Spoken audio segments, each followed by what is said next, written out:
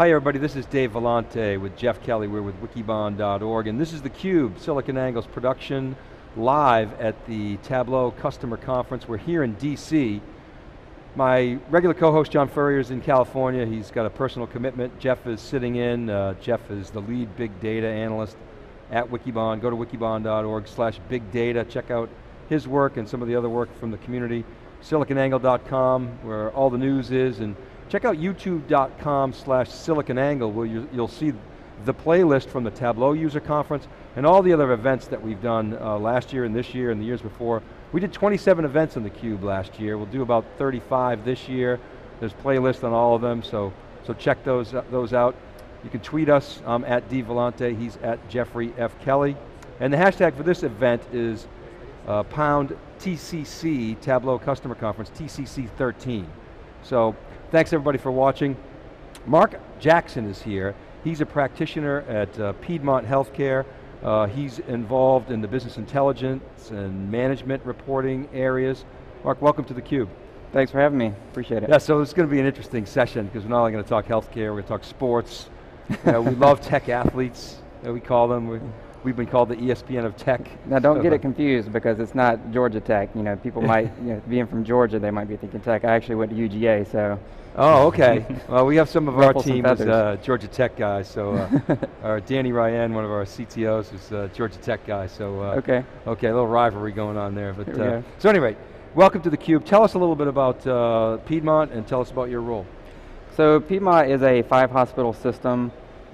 We employ a lot of our physicians, we have a lot of affiliates, so we have a ton of data that's being pumped through our system, and huge need to analyze it, and we've recently gone live on a new electronic health care record system, and so that's created this huge need for analytics, and the challenge has been moving off these legacy systems, moving onto these new systems. How do we keep analytics flowing? How are we able to deliver information to the decision makers?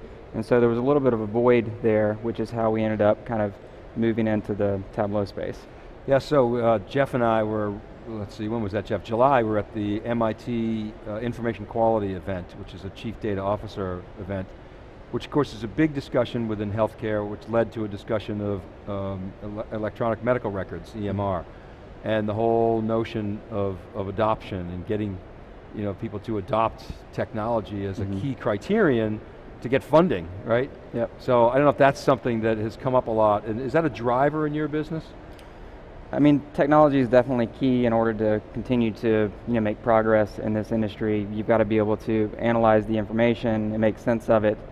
With all the changes that are going on from a regulatory standpoint, you have to be able to make decisions quickly. You can't sit and wait for somebody to produce analytics that takes 30 days to get it to someone. And then maybe it's a month in aggregate and you have no ability to drill down, so it has to be part of the solution, especially in this environment, in this day and age. So talk a little bit more about how you're using data and how that's changed. Well, I mean, let's start there. What's changed over the last 5 years in terms of the way that your organization has used data? So I've been with Piedmont, I guess we're going on 4 years now, and I started out, What's changed the last 4 years? Yeah, so I can only speak to that.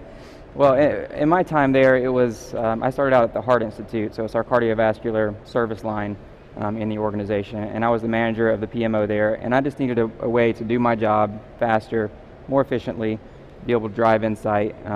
It was just too much, it was overwhelming with the sort of requests that we had and the amount of time that we had to drive those insights. And so Tableau kind of came up as something I found in data visualization blogs, and it was kind of a challenge to begin with because all the insight that I was driving was out of Excel. So I would pull information out of these systems, put it into Excel, put it in these dashboards, and thought I did a pretty good job of that. And so when I saw Tableau, it was a challenge. I was like, I could probably do better with Excel than you guys are able to do with Tableau.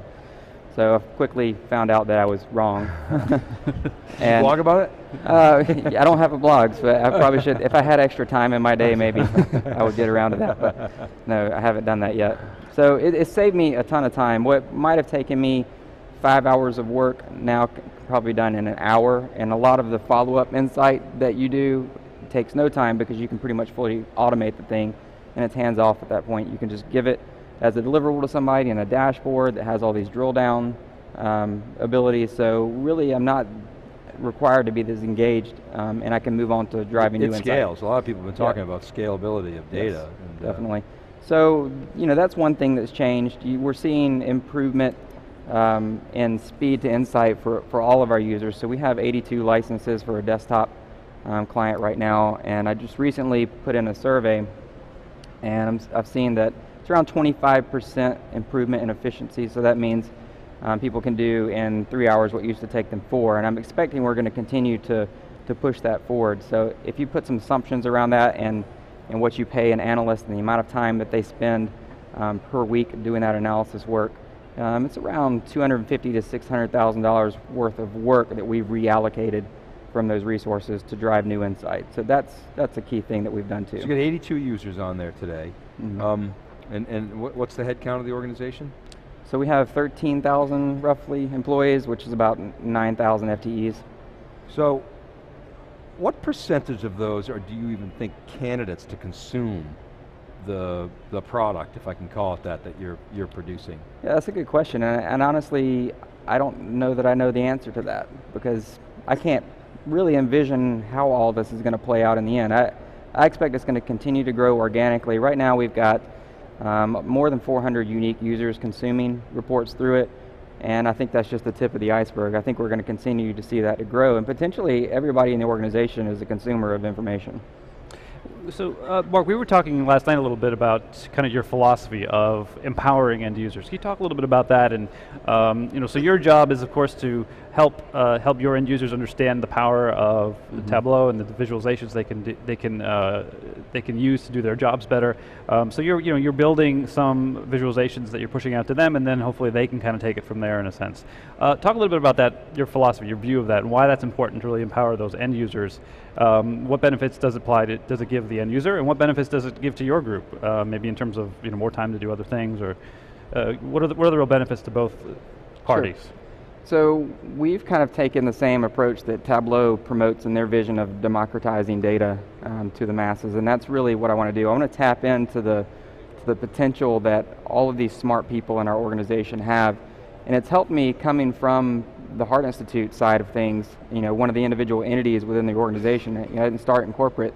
So to see that you need these people with boots on the ground, the people that are living and breathing the problems, need to be the ones that are solving the problems. Because if you're relying on a group in corporate to derive that insight for you, they don't know your problems necessarily. They're not sitting in the meetings where things are coming up. So the ability for that kind of group to deliver speed to insight is pretty limited. So you really need to enable people at all the entities and all the different departments, the people who have the problems, you need to enable them to be able to solve it. So that's basically the approach that we're taking. And for my group, we just have 2 people in the BI team, myself and Al, who's out in the audience here. So Al helps me a lot with being able to train those resources. He has a Tableau doctor service where he pretty much runs that, so he's a huge help.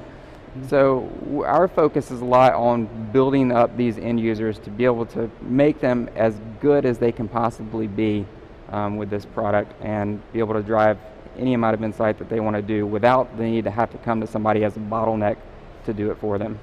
So talk about some of the techniques, I guess, that you use to actually empower them, to train them, to get end users to really get the most out of the visualizations and to drive some of the innovation that they're doing themselves. Yeah, so I think you have to be a good salesman with anything. I mean, everybody's selling something, so as kind of the BI champion in an organization, you really have to sell to different audience. You have to sell to executives, you have to sell to the people that are going to be the producers of reports out in the entities, and sell them your vision to enable them.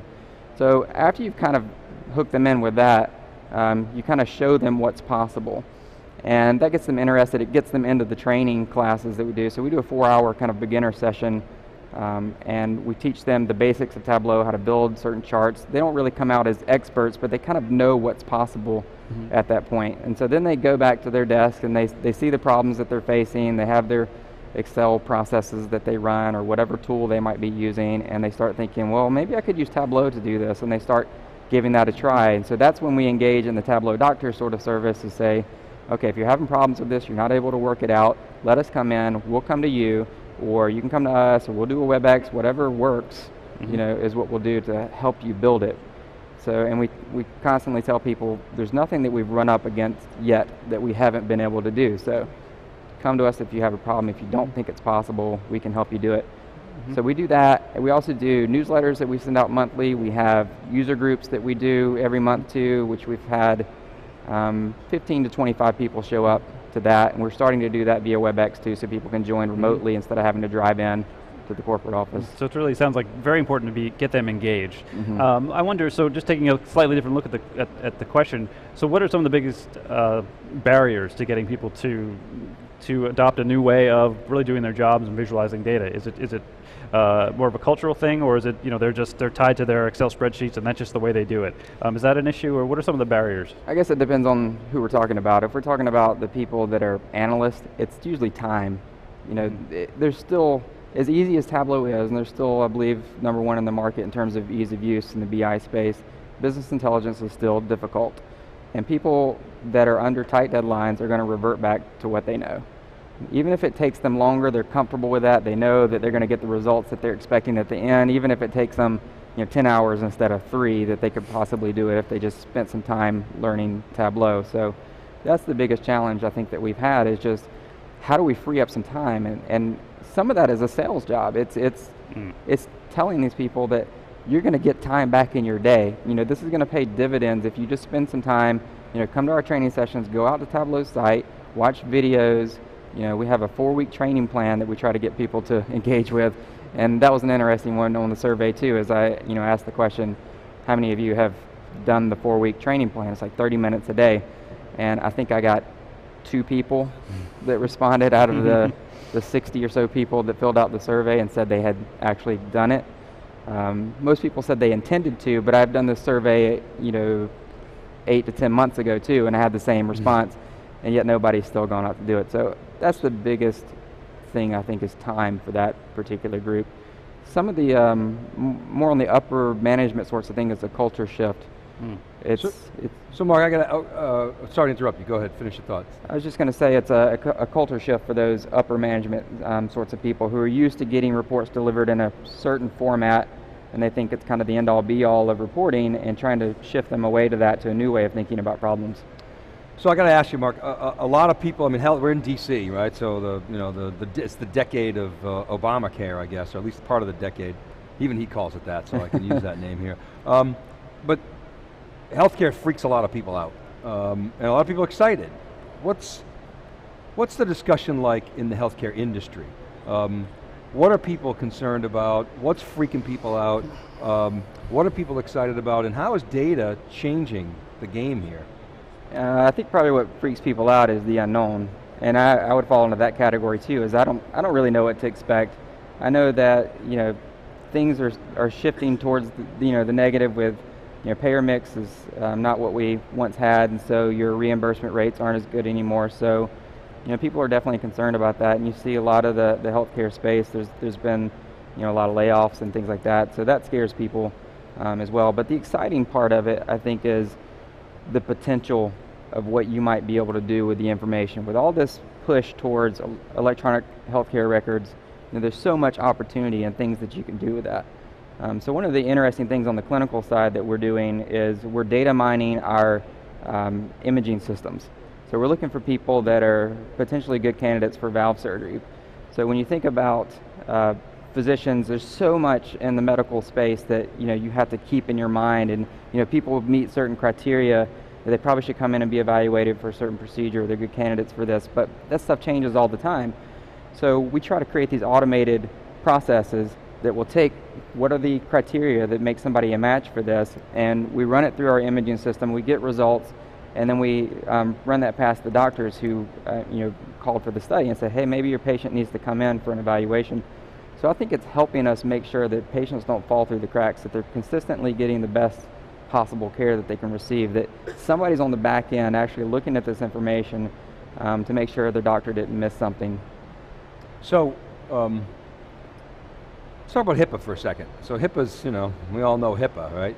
And it puts certain constraints on the business, but ultimately, does the democratization of data sort of outweigh from a value standpoint the protection or supposed protection that HIPAA brings you? Do you see a tension there? And can data, potentially bring new value to that tension? Yeah, I mean, I don't think you can hamstring your business by fear of information getting out. I mean, I think kind of what's going on, right, today in the industry.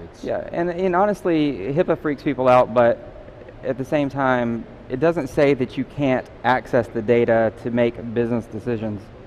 So, I think it's just people are afraid of what might happen if information gets out. But so I worked for KPMG for 6 years prior to Piedmont, and I worked in an audit function and advisory consulting. So I know all about these regulations, and we went through Sarbanes-Oxley with all the controls around financial reporting. And as much as we did to audit that stuff, people still got away with fraud. As many controls as you could put in place, people are smart. And if they want to get around your controls, they'll do it.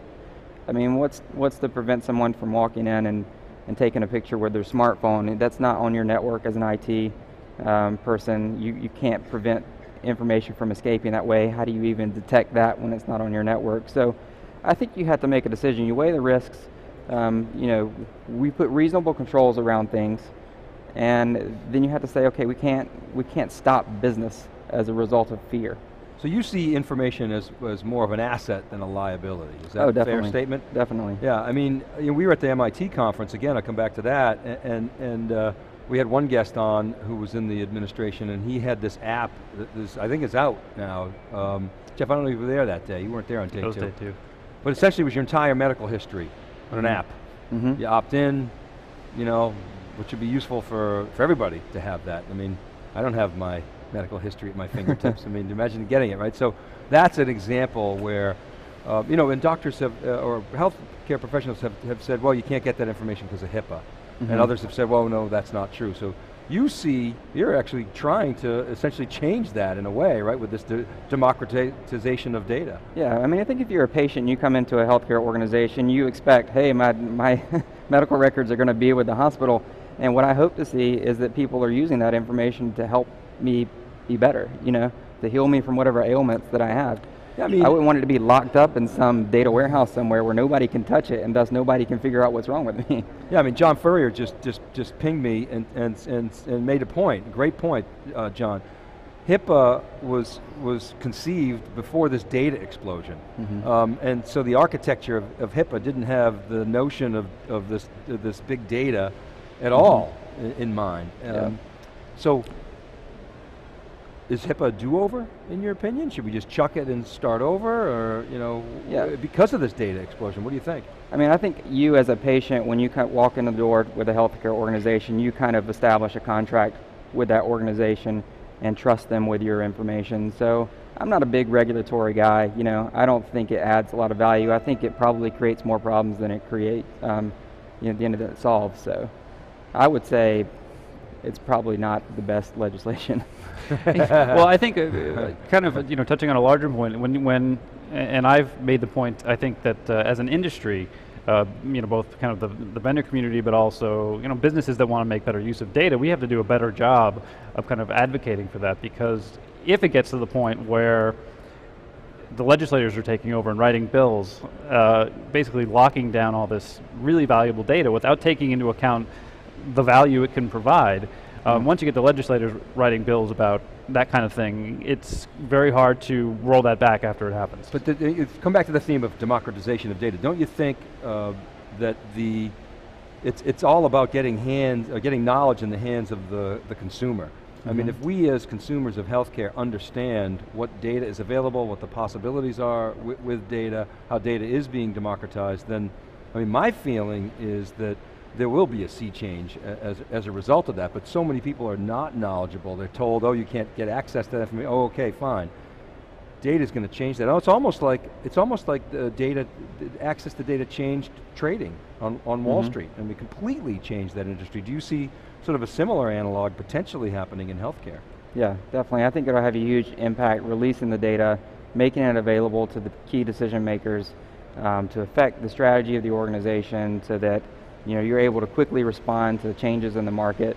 And that's the thing that legislators can't keep up with. So they write these laws, but they can't possibly keep up with all the changes that are going on in the market. They're not the smartest people on the planet that can solve all the world's problems and can consider every factor that plays into every individual market and all the exterior or other impacts that it might have. So I think it's going to have a huge and positive impact by putting the data in the hands of the people that need it. So you're sort of predicting, I don't want to put predictions in your mouth, but this being the democratization of data and the improvement of access to information for consumers will happen. It's a wish. Yeah. We all three of us have. What kind of time frame do you think is reasonable for that kind of vision to be seen? And again, what role will visualization play in that? I don't know. I try not to make too many predictions like that because I find them often wrong. Do you think within a decade, or is that too overzealous? Do you think it's going to be decades? It's going to take decades to get there, just because of the bureaucracy? I think that there are a lot of people that have vested interests in protecting that information. Some of it, might be internal politics of, this is the legacy way of doing things, and it might not be the most insightful way, the fastest way of doing it, but it's what I know. And so they have this stranglehold on the information and don't want to release it because they fear that they won't be relevant anymore, and they're not willing to kind of move and learn new things. So I think there's internal politics as well as kind of the external things that are going on from a legislative standpoint. Great. All right, Mark, well listen, thanks very much for coming on theCUBE, sharing your insights on data, on the healthcare industry, and even making a few predictions, so thanks for that. All right, keep it right there, buddy, we'll be right back. Carl Alchin is our next guest. He is a practitioner with Barclays, and we're going to talk about how Barclays is using data and his insights on data. Jeff Kelly and I will be back. This is theCUBE, we're live at the Tableau Customer Conference in DC. We'll be right back.